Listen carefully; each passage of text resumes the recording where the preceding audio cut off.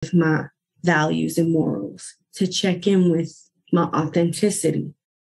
Who am I? Who was I created to be? And am I standing in that truly? Because I did say I focused on my values, what I valued, whom I valued, and why.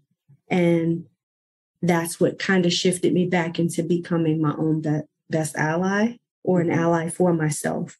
And I think that with God on my side, God in my pocket, God under my feet sometimes. And as I think one of your favorites are the footprints in the sand, yes. Those times when he had to carry me. Mm-hmm.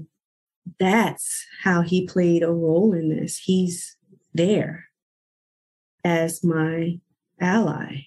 He's there to remind me who the true enemy is and why.